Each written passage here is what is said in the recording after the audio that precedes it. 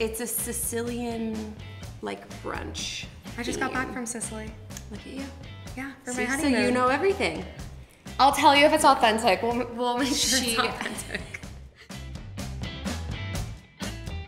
Hey, it's Jillian from GoDaddy. I am about to head out the door. My friend Bridgette, who owns the Hive mobile bartending here in Phoenix, needed some extra helping hands. You gave me a 911 call, an entrepreneurial emergency. You needed my help. So we just have a really, really busy day Saturday, and we had a repeat client book with us on top of like 8 weddings already.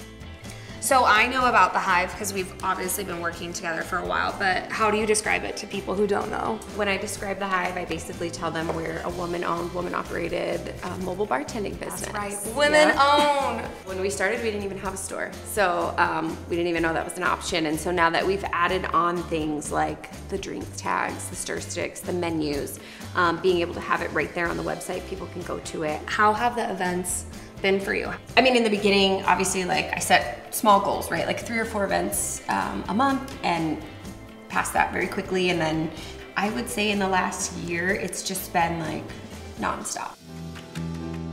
Okay, so I know that we're printing some of the Swizzle stir sticks right now, but I know that you're selling them on Etsy and your online store. And I was thinking, Bridgette is so busy. Bridgette is doing all that she needs to do. She probably doesn't realize that you can use GoDaddy marketplaces to sell on both stores. Did you know that? I just learned that. We talked about it. Yeah, but I wasn't sure how to connect them. Okay, do you mind if I walk you through it really quickly? Awesome. I mean, I'm here, I might as well. So really what you're gonna wanna do is go into the commerce section, and when you're going into ways to sell, you're gonna click on that there, and you really just click connect. Okay.